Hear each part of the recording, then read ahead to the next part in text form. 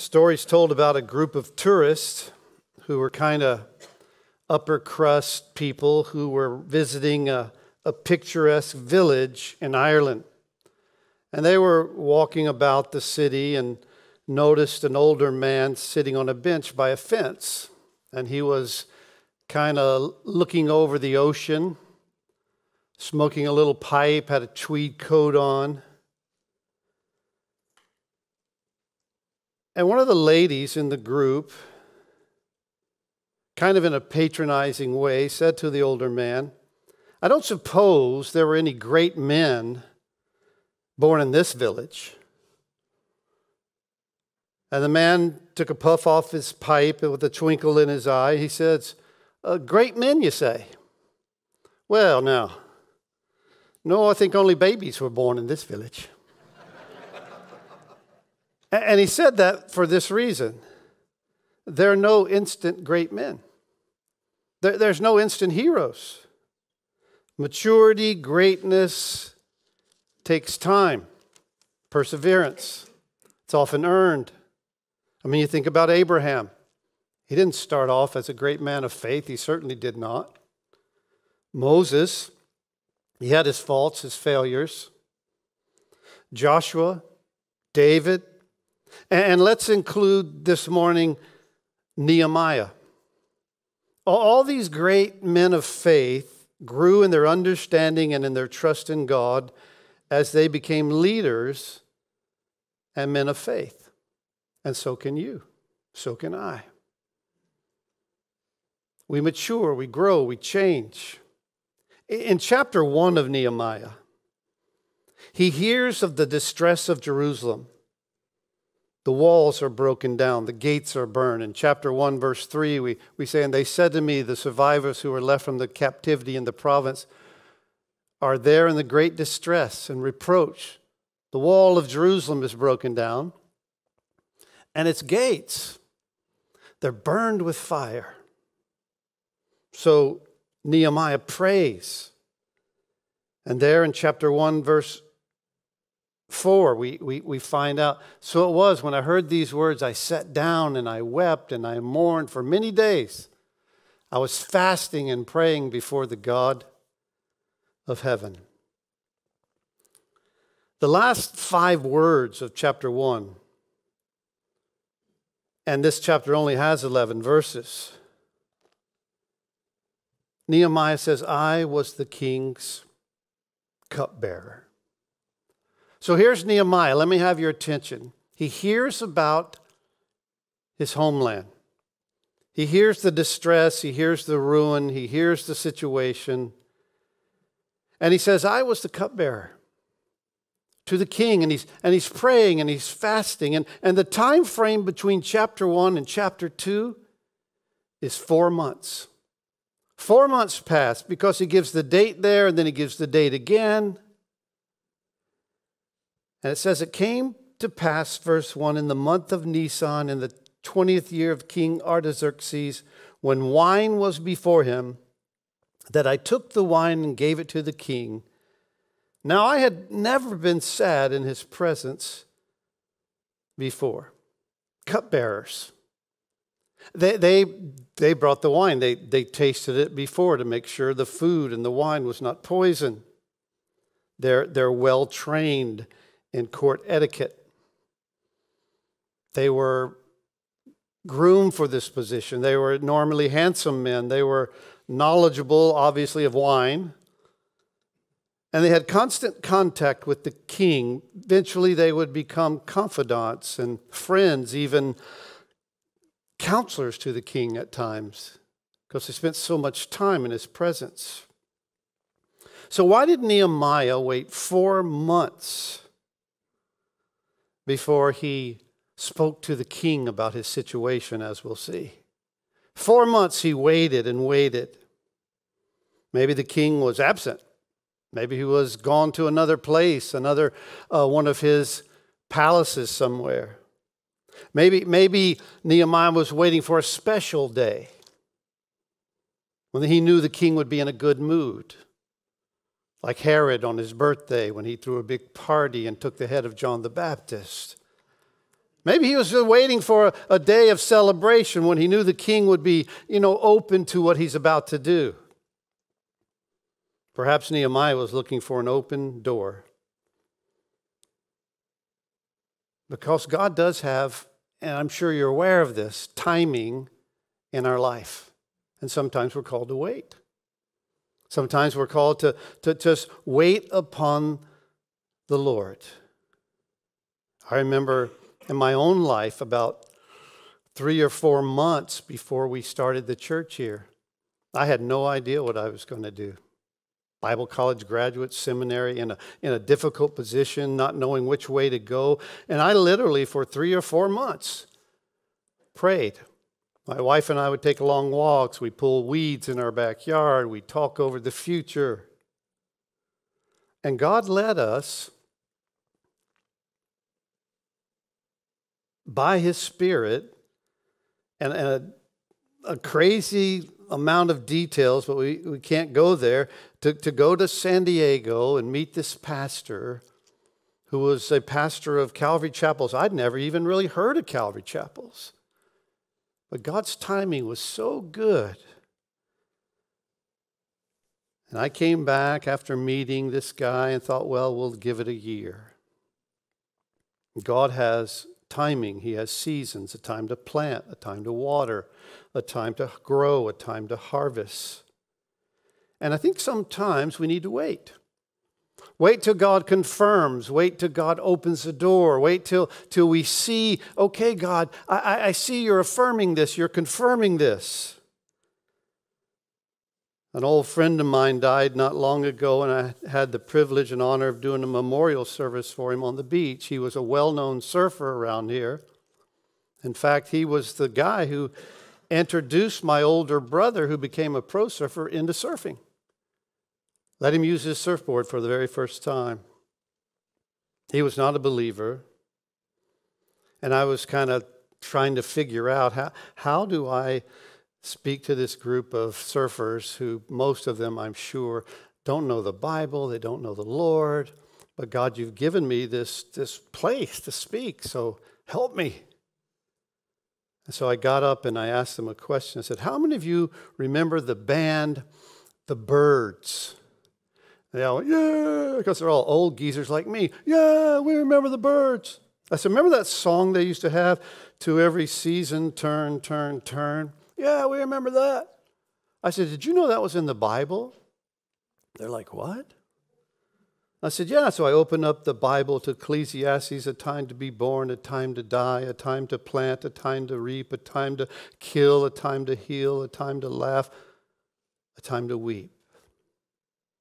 See, I think after Nehemiah prayed for 4 months and fasted and waited, Nehemiah is looking for an open door. God, when should I step forward? When should I ask the king what I need to ask him? And back to verse 1, it came to pass in the month of Nisan, in the 20th year of King Artaxerxes, when wine was before him, that I took the wine and gave it to the king. And I'd never been sad in his presence before. Therefore the king said to me, hey, why is your face sad? You're not sick. This is nothing but sorrow of heart. So I became dreadfully afraid and said to the king, may the king live forever. Why should my face not be sad when the city, the place of my father's tombs, lie in waste and its gates are burned with fire?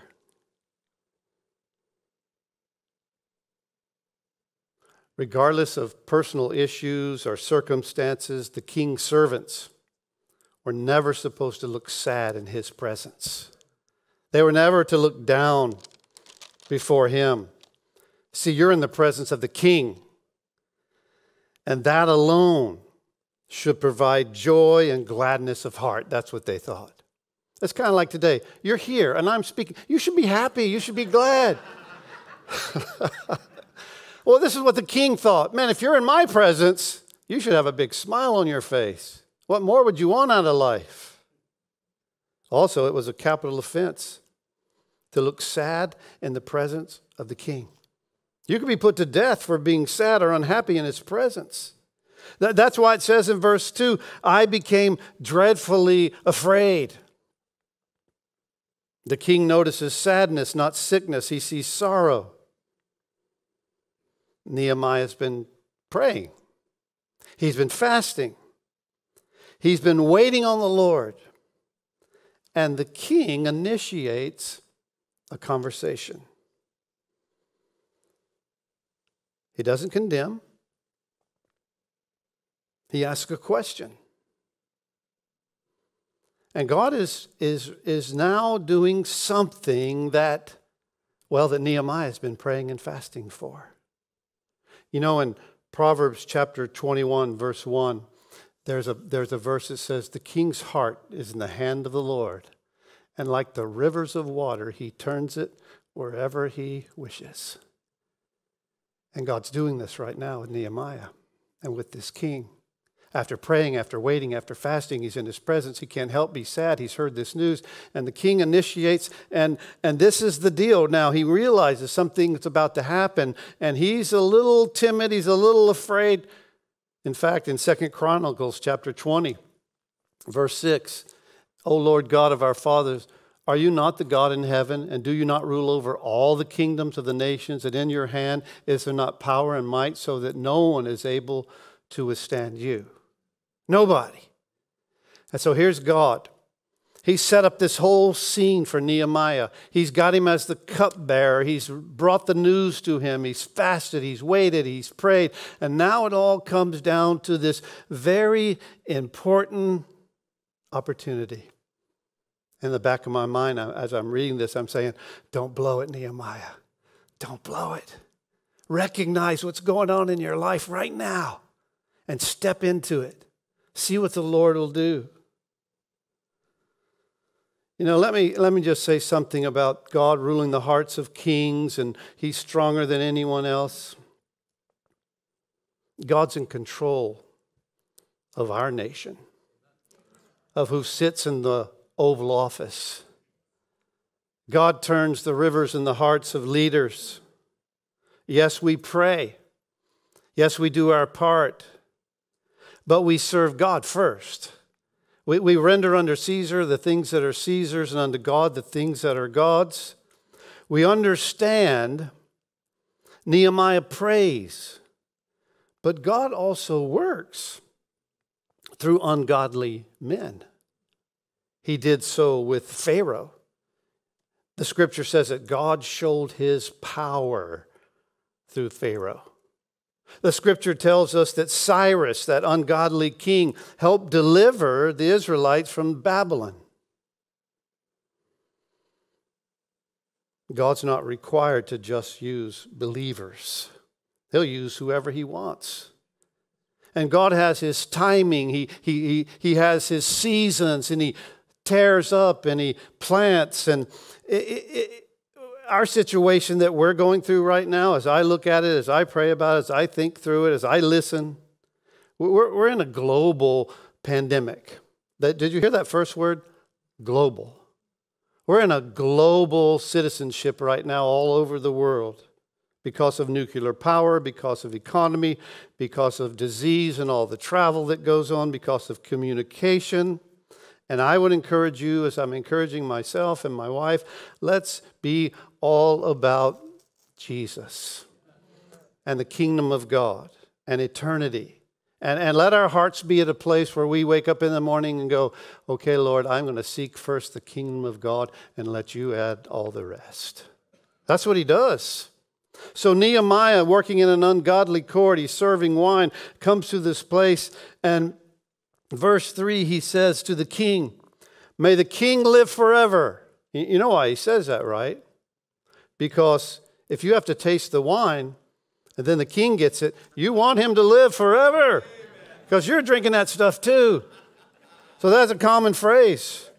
May the king live forever. That was a common phrase for the cupbearer. See, here's the deal.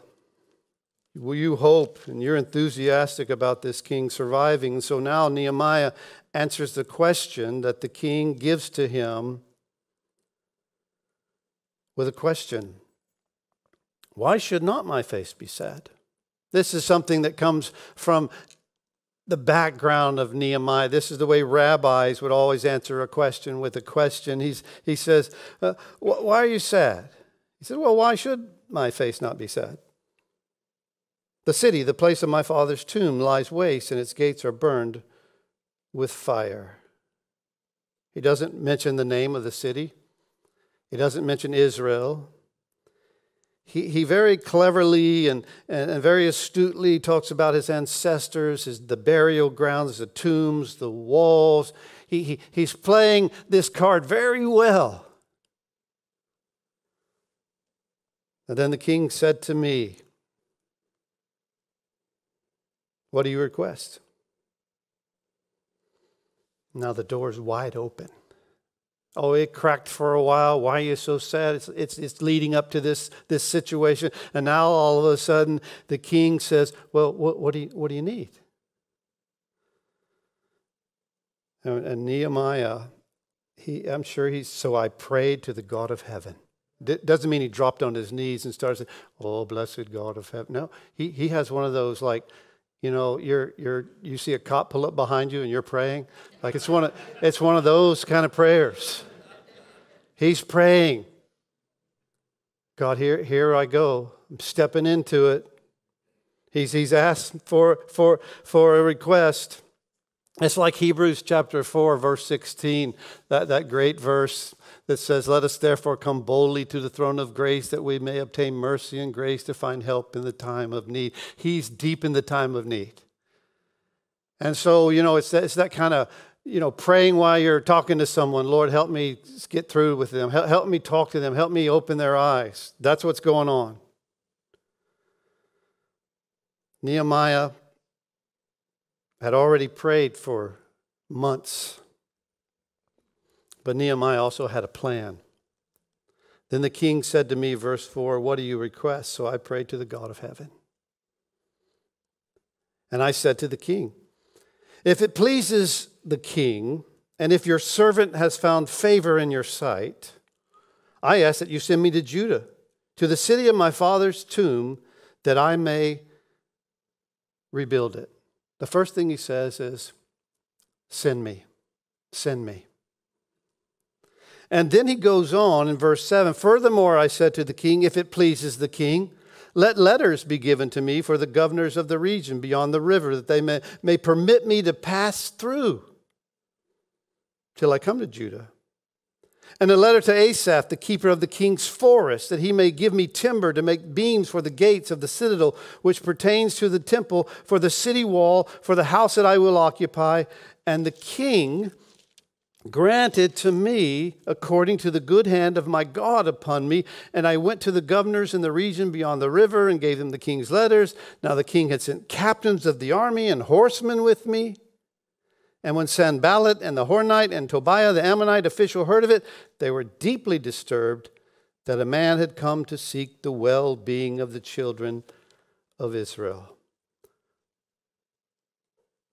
First he said, send me. And then he said, give me. Send me and give me. That's what he said to the king.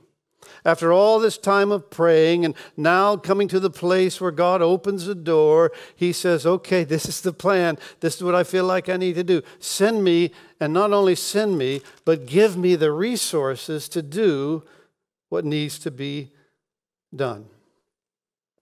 You know, there's a simple but powerful phrase that's kind of shared between pastors about those in their congregation or on their staff who want to start churches.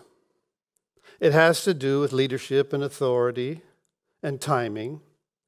And here's the little phrase that's passed around pastors about those from within who go and start churches. Some are sent, and some just went. Maybe you've seen it. It's kind of like the difference between a legitimate birth and an illegitimate birth. You know, when a child's going to be born and it's a legitimate birth and the parents are married and they have showers and everybody's happy and talking about it and giving gifts, It's a wonderful thing. But when it's an illegitimate birth, well, there's all kind of whispering. No one really knows what's going on. Are they having a baby? What's happening? I don't know. Are they married? I don't know. It's that way with churches sometimes. Some are sent. Some just went. Some are legitimate. And some of them, nobody really knows kind of what's going on. Well, Nehemiah says this. I want to be sent. And I want you to provide for me as I go. And he sent, listen, he sent with authority. It reminds me of Jesus when he sent his men out in Matthew. I'm sure you know the passage of Scripture in Matthew chapter 28. It talks about Jesus sending out his men. He says, "Go therefore and make disciples of all nations, baptizing them in the name of the Father and the Son and of the Holy Spirit, teaching them to observe all things that I have commanded you. And lo, I'm with you always." And he prefaced it by saying this, "All authority has been given to me in heaven and on earth." I'm going to send you, and I'm going to equip you. No description really is given in Nehemiah of the trip from Susa to Jerusalem, but it took about 2 months. There's 2 months travel that expires in chapter 2. When he does arrive, his entourage, because he sent soldiers with him and all this group to go with him with letters to pass through, 3 enemies oppose his reason for coming. There's Sanballat, there's Tobiah, and over in verse 19 of chapter 2, there's another person who's mentioned, Geshem. So you've got this opposition. And the enemy always wants to oppose the restoration and rebuilding of stability, maturity, and security of God's people. And this is what's happening. This is what's going on. God has opened a door. He's provided. He's sent. And as soon as they get there, there's opposition. But I also want to say this. God wants to use you and I to serve, because that's what Nehemiah was. He was a servant. He was a cupbearer. He did his duties. He prayed. He fasted. God wants to use us to serve, to pray, to wait on him, to walk through open doors, and to do the work of the ministry. This is the picture here of Nehemiah. He goes from this position of being a servant, praying while he's serving. God, there's probably more that you want me to do than just serve the king wine and be his confidant. I bet he thought it was a great job, but he felt like when he heard this news, maybe God will use me. And I would encourage you, as I encourage myself, when you hear about something that needs ministry to or help with, you should pray, God, maybe you want to use me. Instead of thinking of the person, I think God should use him or her. You know, I love the story, and I'll read you part of it, of a man who typifies this in the New Testament. His name was Philip. Maybe you know Philip's story. In the book of Acts, it says, in those days when the number of disciples was multiplying, there arose a complaint against the Hebrews, against the Jews, by the Hellenists, the Greeks, because they didn't think their widows were getting the proper attention in the church that they should, that the Jews were just ministering to the Jews. So the 12, the disciples, summoned the multitude of them together and said, it's not for us to serve the tables, we're teaching, but seek from among you men of good reputation, full of the Holy Spirit, wisdom, and we'll appoint them over this business, and we'll give ourselves to prayer and the ministry of the word. And the saying pleased the whole multitude, and they chose Stephen. And the second person they chose was a man named Philip.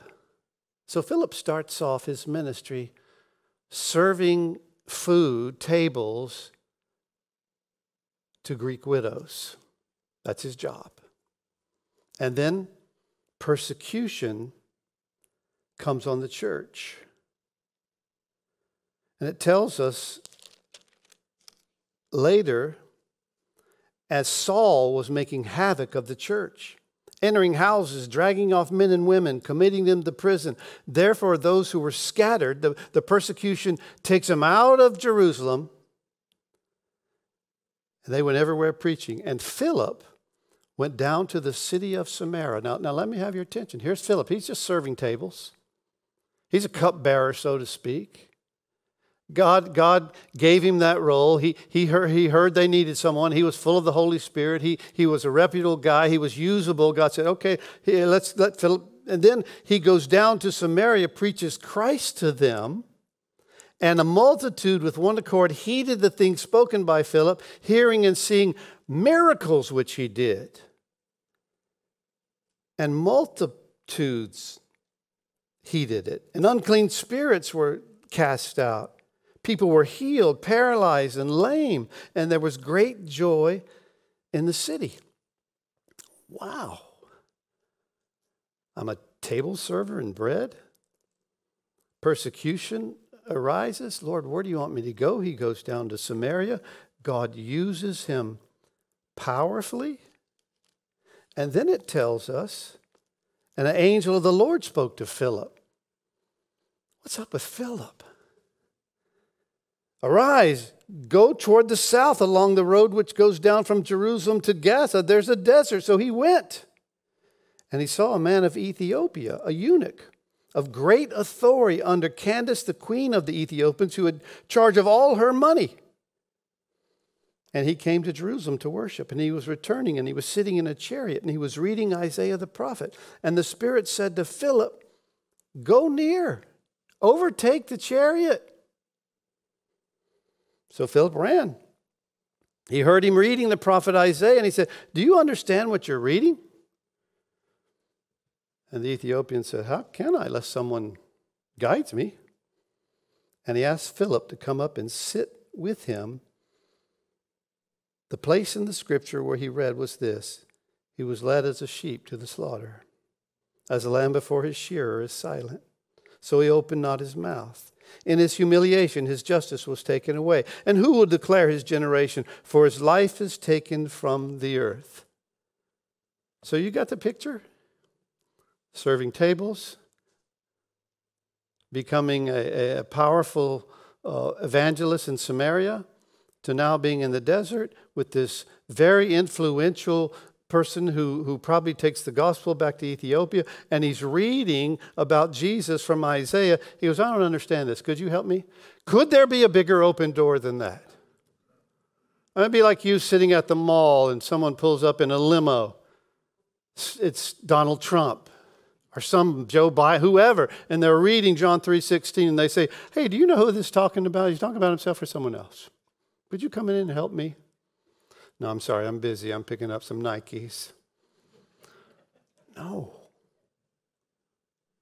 God had timing. God had position. Starts off as a servant. He begins to pray. God opens doors. He sent. Because here's the deal. And I believe this with all my heart. If you'll do your part, God always does his part. He always does his part. He's just looking for people to serve. He's just looking for people to pray. He's just looking for people who wait on his timing and recognize an open door, that they're not so busy and distracted by life that, well, who cares? Well, that's not Nehemiah. In Nehemiah chapter 2, we pick up the story in verse 11. I came to Jerusalem and was there for 3 days. I'm there for 3 days. And I rose in the night, I and a few men with me, and I told no one what my God had put in my heart to do at Jerusalem, nor was there any animal with me except the one on which I rode, and I went out by night. And it describes him going through the city, through the gates. He's looking at all the gates and all the walls. In verse 17, I said to them, you see the distress we're in? How Jerusalem lies in waste and its gates are burned with fire. Let's build the wall of Jerusalem that we may no longer be a reproach. Why are we living like this? Like we have no God, like we have no resources. Let's rise up, build. And they set their hands to this good work. But when Sanballat, the Horonite, Tobiah the Ammonite, and Geshem the Arab heard of it, they laughed at all of us, despised us. What is this thing that you're doing? Will you rebel against the king? So I answered them and said to them, the God of heaven himself is with us, or will prosper us. Therefore, we, his servants, will arise and build, but you have no heritage or right or memorial in Jerusalem. Nehemiah surveys the situation. He knows God's with him. He's been there 3 days. And he believes, okay, I've been here 3 days now. It's time to get to work. He lets the Lord speak. He lets the Lord confirm. And I want you to kind of dial in here for a minute and listen to me. So I'm about to just finish this up. You say, this early? Yeah. It's Valentine's Day. 3 days he waits. There's ridicule. There's opposition. But he believes it's time to get to work. And I want to encourage you for the next 3 days to take a look. Oh, not at the bridge or things that are broken down. I want you to take a look for the next 3 days at your own life. Examine it. Are there any doors you've left open? Are there any walls in your life that have been broken down where the enemy has come in? Are there things in your life that you began to dabble in again? I would encourage you, I would encourage us, take the next 3 days and look at your spiritual life. What's it like? Just walk around it for a little bit. How's the serving going? How's the praying going? How's the time in God's Word going? How's the lifestyle that you're living? Is it honoring to God? Take 3 days and look at yourself. How's the marriage? Are you doing anything to make it better? Or are you just blaming the other partner? How's the parenting going? Are you invested in it? Are you doing anything with it as a mom, as a dad? How's the job? Are you a light there? Or are you one of the whiners? The walls and the doors. The ways into your life. Are you allowing the condemnation, the ridicule of the enemy to say, oh, you can't do this. There's no way you can ever be anybody. There's no way you could ever be used. I'll never forget, I went into ministry with fear and trembling. Still do. I was shy. I was the middle child. I had a kind of semi-famous brother who was a surfer, and I wasn't the leader. And I remember my second year in Bible college, I came home, and my mom and my brother's mother-in-law, they owned a florist shop together here in Gulf Breeze. And I would deliver flowers to make extra money, work in my brother's shop a little bit. And I'll never forget sitting in the back of the florist shop one time, and I was loading up the car to deliver some flowers. And my mom was a little concerned. I was in my second year of Bible college, and she goes, John, are you sure that's what you want to do? Be a pastor or missionary? And I go, I don't know, Mom. I think. And she goes, well, I don't know if I really see you that way. Do you care about people?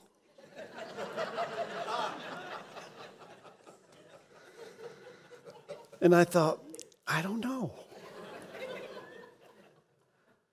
But the enemy will test you and try you and come at you. There's walls that need to be built in our life and doors that need to be established.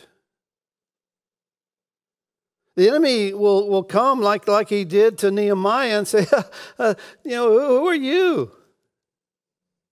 He laughed at us and he despised us, he said. That's a pretty good evidence of the enemy's techniques as he condemns and laughs. You say, well, John, what are broken walls? What are torn down doors? Well, I think one big one is unforgiveness. The Bible says that unforgiveness is something that allows you to build a root of bitterness that will begin to defile many. And maybe these next 3 days you can think about, who is it that I just can't forgive? God would say, maybe you start praying, you start fasting, you start looking for an open door. And if you'll do your part, here's what I believe. God will do his part. Prayerlessness is a broken wall. It's a burned door. Oh, I used to pray. I used to believe God would answer my prayer. I don't pray anymore at all. I'm too busy watching TV and YouTube and all this. I don't pray really. I'll pray when we come to church. Prayerlessness. There's power in prayer.